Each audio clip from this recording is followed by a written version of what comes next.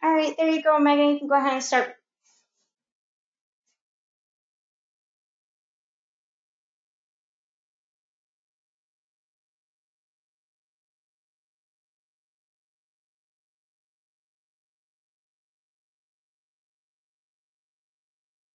Can you hear me now?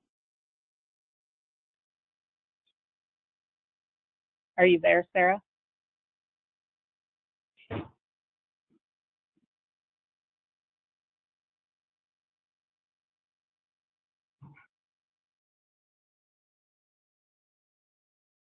Can you guys hear me? I dialed in with my phone because my computer audio was not working. But I'm unsure if I can be heard right now, unless Sarah tells me she can hear me.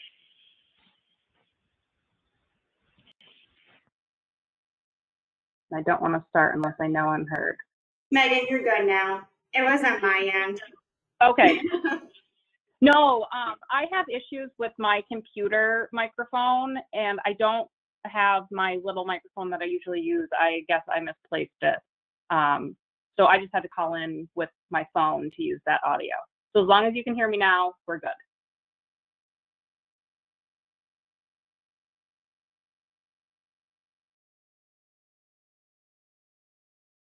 Get started. I am Megan from Purina. Sorry. Okay. Sorry about that little hiccup there.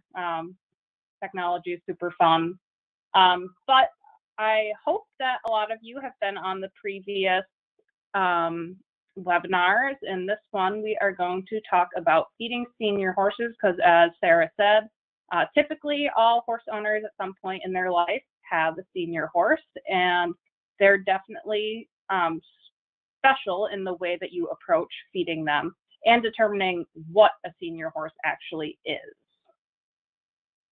So before we start, I just want to let you know that if you text the word Purina to 57682, you can get a $10 off Purina feed coupon. And that is just a link that is sent to you, and you click on it and it'll ask you a few questions, and then a Purina coupon will be emailed to you. And if you don't catch this number right now, I'll show it again at the end of the presentation. All right, so as I said, for this meeting, we are going to seniors, because like I said, just about every horse owner at some point in their life has to feed a horse as it's aging.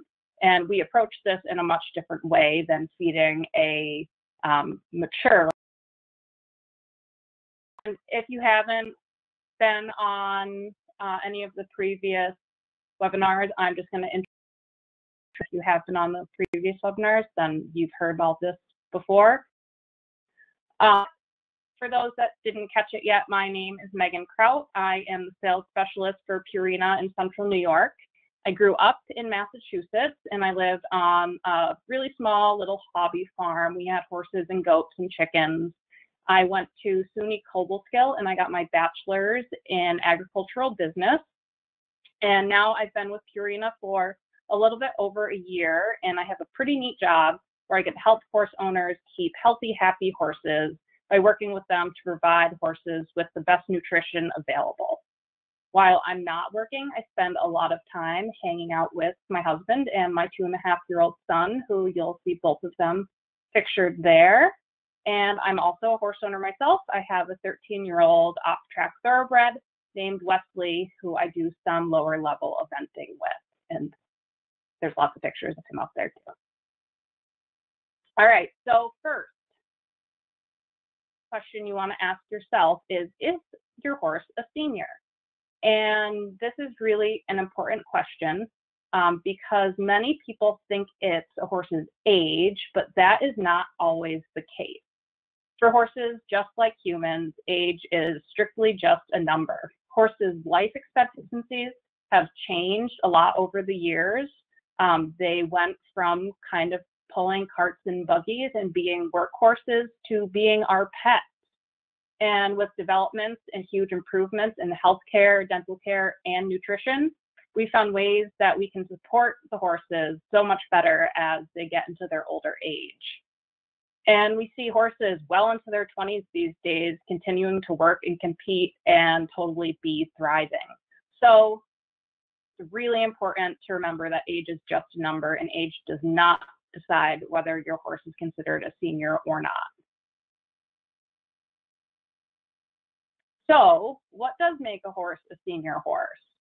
If age doesn't signify a horse is a senior or not, what exactly makes a horse old? The main focus when determining if a horse needs a senior diet or what kind of senior diet they need is really how well they're able to eat their hay and utilize that fiber. That's really something we're going to focus on a lot in this presentation. Poor dentition is a main reason horses can't utilize their hay. Like the horse pictured on this slide, this horse would most likely need a complete senior diet because typically teeth like that can't eat hay very well. But you can have a horse that's 25 or 26 with a great set of teeth and absolutely no issues eating hay. So we go back to that point of age really just being a number. And when a horse is no longer able to bring in and effectively chew enough roughage to satisfy their minimum needs, and we talked about in the last couple webinars that horses really need 1% to 2% of their body weight a day in roughage to support them. And so if they can't maintain that, you'll start to see them drop condition if you're not supplementing their diet with an adequate amount of forage. So a little bit more about signs of aging. When you're assessing your horse and making that decision as to whether they need a senior diet or not, there's a few different things that we'll look at. Weight loss, decreased body condition, those are probably the first two things that people will start to notice. And then there's loss of muscle mass, changes in their eating behavior, like dropping feed, quitting, which is when they ball up hay in their mouth, and spitting out hay, or just slower eating in general.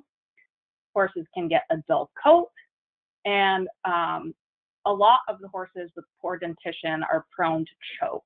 So you might see that start happening in some of these older horses as well. And aging can also have effects on your horse that aren't visible, like a decline in immune function and increased inflammation. And something that has been found with horses aging is they develop a chronic low-grade inflammation, just like humans do, kind of get a little bit sore and your joints don't want to be as limber as they used to be. And this inflammation can cause an increased risk for age-associated diseases, which in turn causes an increased mortality rate. And we also see a decreased ability to resist infection. Again, we see this in humans. And the immune system just doesn't function like it once did. So that will cause increased susceptibility to disease and a reduced response to vaccination. So, knowing these things, how great would it be if we could address them via nutrition? Through years of research and trials, Purina has actually been able to do that. Active Age prebiotic is only found in Purina's Equine Senior and Equine Senior Active, and a prebiotic is essentially a food for the good bugs that aid in digestion in a horse's digestive tract. Purina partnered with the University of Kentucky's Gluck Equine Research Center to investigate the effects of Active Age on aging horses. During a multi-year study, researchers looked at how supplementation of this affected immune and vaccine responses in senior horses, and conducted studies to determine the most effective supplementation level. In these studies, they found that senior horses eating Active Age helped support response to the flu vaccine and supported their aging immune function. It also supports the healthy hindgut microflora.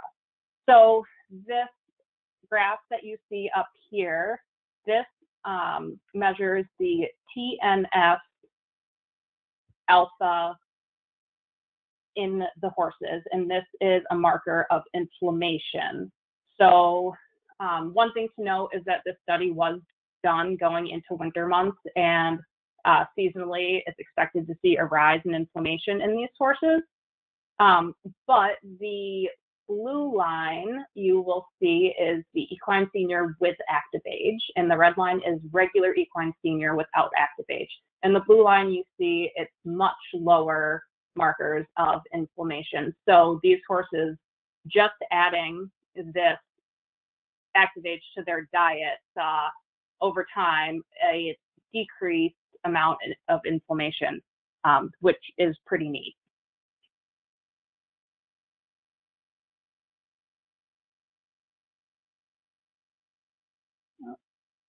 Did I not go to my next slide?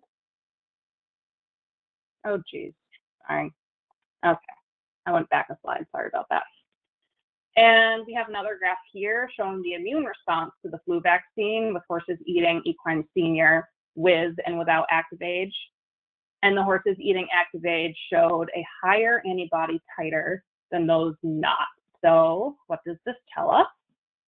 That the research proves this particular prebiotic increased both immune and vaccine responses. And active age is proprietary to Purina and can only be found in our equine senior and equine senior active feeds. And I just wanted to touch on that because inflammation and immune response is a big thing that we see in senior horses that we may not really always think about. And then before we talk about what you should be feeding your senior horses, I wanted to touch on the difference between complete feeds and concentrate. A complete feed contains both concentrate and forage portions of your horse's diet and is meant to be fed as your horse's complete diet. So a complete feed should be your horse's complete diet. And these feeds typically have a fairly high feeding rate because they're replacing your horse's forage source. And a concentrate is like your typical grain that you're used to seeing. It has a lower feeding rate to supplement your horse's forage component. So these are meant to be fed alongside hay or pasture at that 1 to 2% of their body weight. So what do you feed?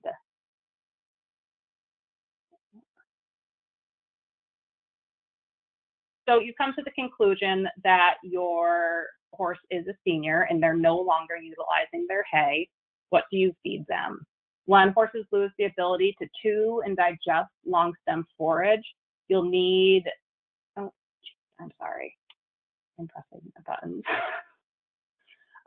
When horses lose the ability to chew and digest long stem forage, you'll need a horse feed that's formulated with built-in forage and fiber sources. These are designed to supplement the hay or pasture a horse needs in a way that's easy to chew and digest. Some horses with severe dental issues or missing teeth need something that's somewhat easy to soak. Purina's Equine Senior has a pellet that actually has what we call an easy soak technology, and it creates a mash in just about 5 minutes, which is super convenient versus soaking like the feeding before. And Impact Senior doesn't have that easy soak technology, but it does soak nicely. It just might take a little bit longer. And horses that are prone to choke, which we touched on before, would really benefit from these mashes as well. And senior horses also tend to be picky, which can be a challenge in maintaining weight. So a highly palatable feed is really important. And at Purina, we do a lot of palatability research. We have a section of our research farm that is focused just on that, and horses that specialize in choosing what feed they like better. I would like to have that job. And these feeds, as we talked about, have a higher feeding rate. These are meant to be fed as a complete diet. So they are replacing the horse's forage component if your horse can't chew hay or digest hay. And you want their feed to be easily digestible. So really high quality ingredients that will move through these horses pretty nicely. And now let's say your horse doesn't have an issue eating hay, but you're seeing some of the other signs associated with aging, like maybe some inflammation, maybe they are getting sick easier, or they're just seeming a little bit old. And Equine Senior Active has all the great things that support senior horses, but is formulated to be fed as a concentrate along with hay. So it has a lower feeding rate, like 4 to 6 pounds, versus a complete feed, which typically needs to be fed at least 6 pounds. But if you're replacing the total forage component of like 1,000-pound horse, that can be fed in upwards of like 15 pounds, which adds up pretty quickly. And I also want to mention another really great product that Purina has that can be really good for these aging horses. Hay stretcher is a great option for aging horses or any horse that's just not a great hay eater, but they're not quite ready to be on a complete senior diet yet. This is a great tool for adding more digestible fiber to your horse's diet. It also soaks really nicely into a mash. So again, great for those horses that are prone to choke. And a note on choke, once a horse chokes once, they're really, really, really susceptible to do it again. So you really have to approach feeding them with caution and be a little bit on the safer side. And the hay stretcher can actually replace all of horse's forage if needed. It's another complete feed we have, and it's a great thing to use in times of inconsistent hay supply and quality. So not just for senior horses, but a really great tool for them as well. And I just wanted to touch on a few things as we wrap this up. This was a fairly short presentation, but remember that age is just a number. Your horse is not considered a senior just because of their age. I know I often run into people that will start feeding a senior feed when their horse is like 15 or 16, but they're not showing signs of aging. They're still eating their hay just fine. So really, they don't need a senior feed. They can go along on a regular concentrate and do just fine. And it's important to remember the difference between a complete feed and a concentrate. Complete feeds are meant to be fed as a horse's complete diet, versus a concentrate is meant to supplement a hay and pasture. And typically it will say on the tag or on the bag somewhere if the feed can replace a horse's hay source. And it's really, really important that if you have a horse that's not eating their hay, that you are switching to a complete feed, because the forage component of a horse's diet is the most important part of their diet. So watch your horse's hay intake. If they start slowing down on their hay intake, it might be time to think about making a change. And think about active age. Again, those signs of aging that we don't see, which is inflammation and immune response, it's pretty cool to have a product that has that built right into it and addresses that over time. And that's only in our Equine Senior and Equine Senior Active. And again, if you want a coupon for $10 off a bag of Purina feed, you can text the word Purina to 57682.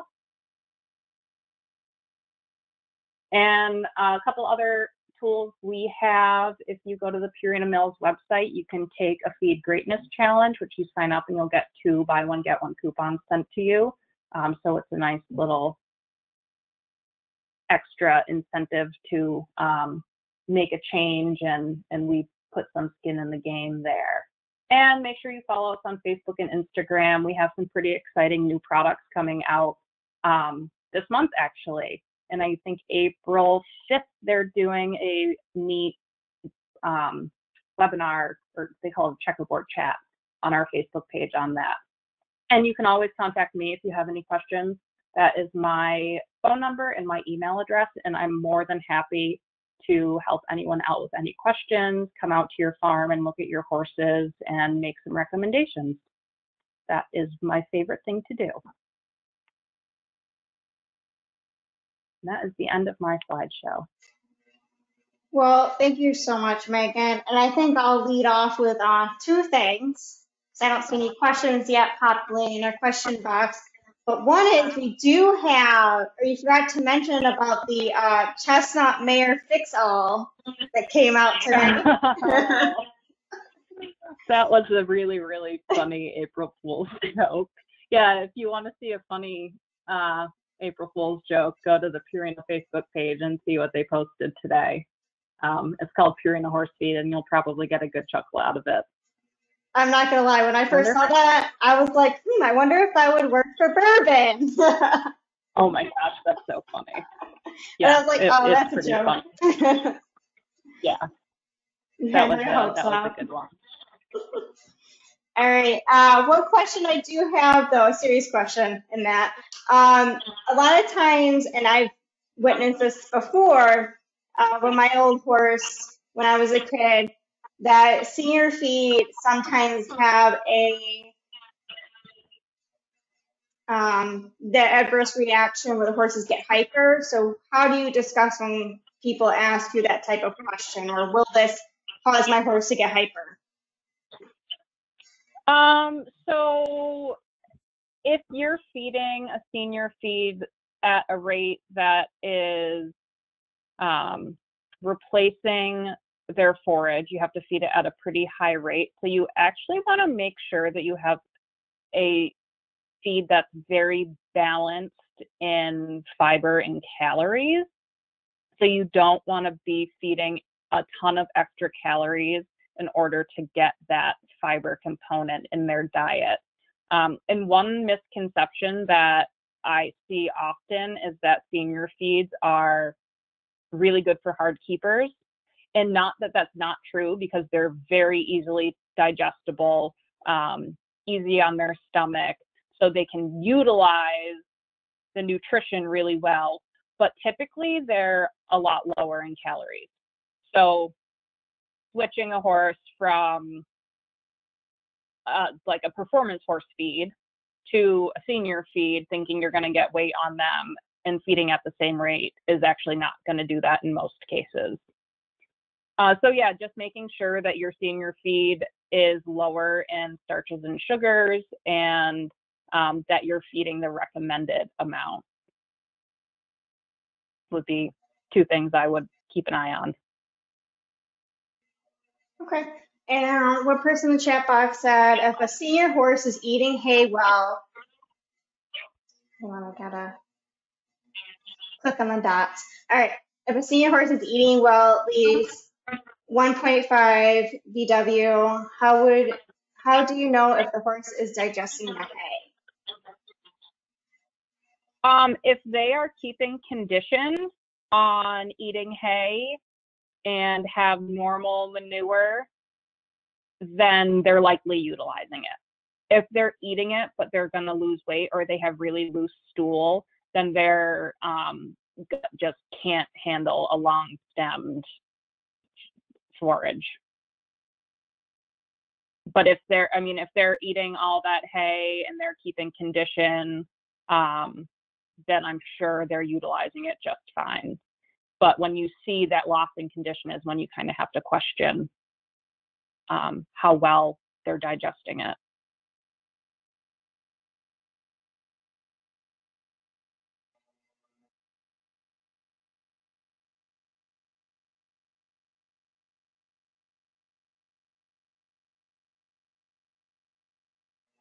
All right, Dan, I'm going to try and unmute you because I'm not sure what the question is that you're asking or the statement.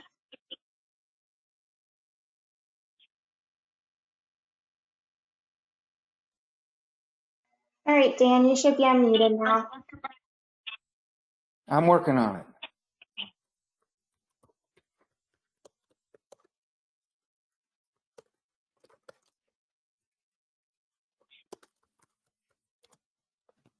Yeah. Oh, if you could have just you could have spoke. I have you unmuted right now. Now I'm not muted. I was. Okay. Yeah, because I unmuted Thank you. you. So the question is, I look at some feed tags, and some of them have an open code dating, which is easy. You know, it says April 1st, 2021. Got it. Some of them have a string of characters that don't mean anything to me. And then that's the first part of the question. Second part of the question is that date on the code, on the tag, is that the date it was made, the date I should not feed it after, or what? So typically you'll find a date code, and that is the date it was made. Okay. And different seeds have different shelf life depending on if they're pelleted, if they're textured, the fat content, if they're extruded. So I would call or email that particular company. If it's Purina, I can tell you. Okay. If not, I can't. Yeah, got it. And yeah, the date code too, I know some of them you'll see, I mean, it'll be very clear, and others are a string of characters and numbers. And that's typically because it also says where it was made and goes even as far as like what run it was made in.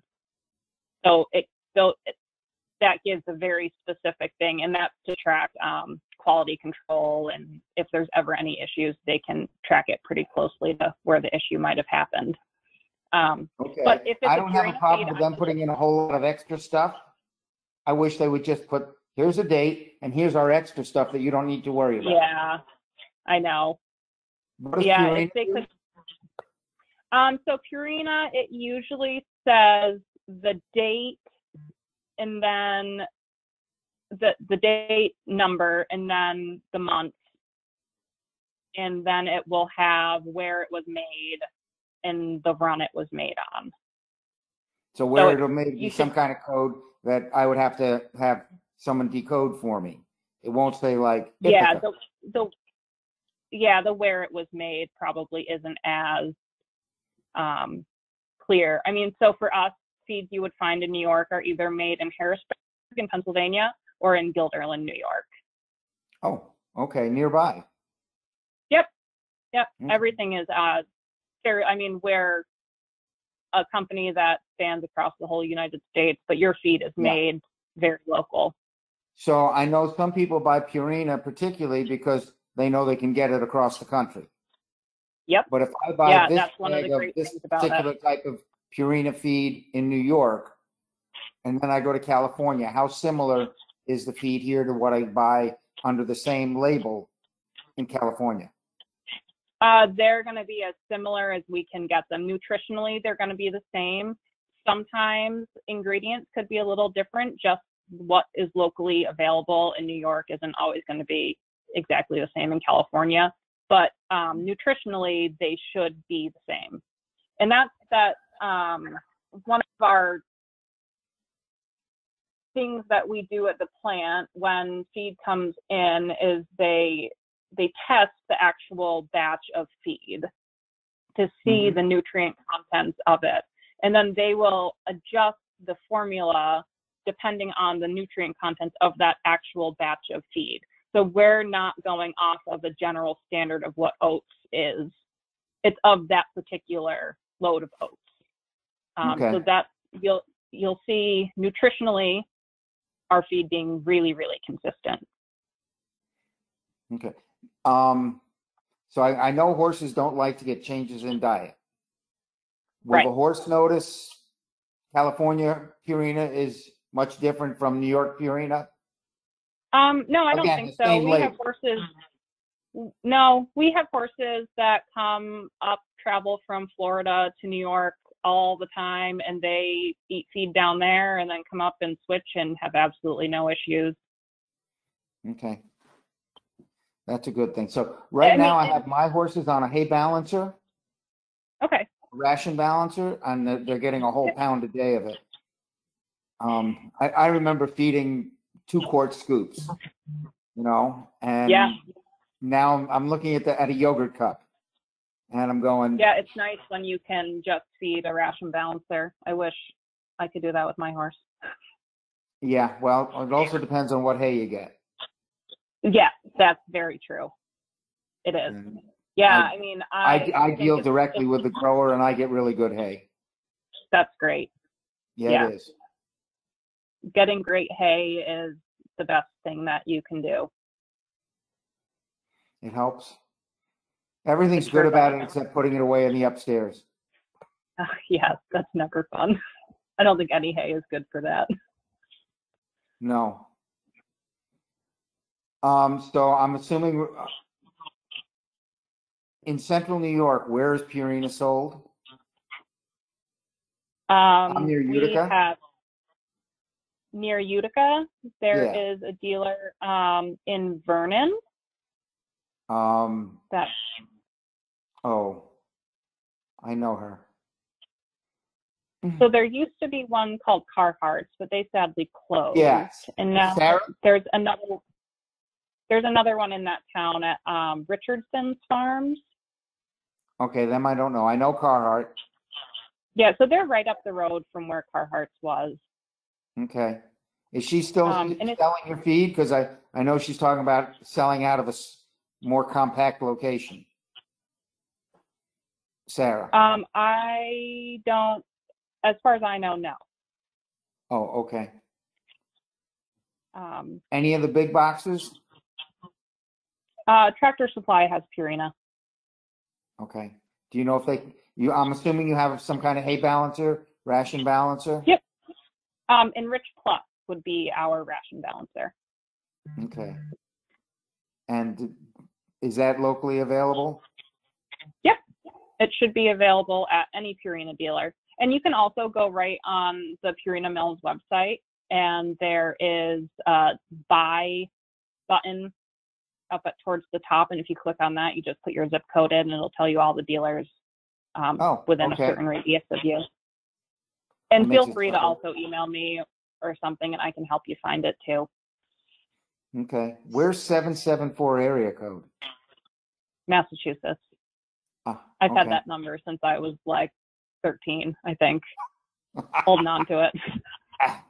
Yeah, I had a phone when I was 13. It was on the wall. Yeah, you're dating yourself right now. I know. But I'm okay with that.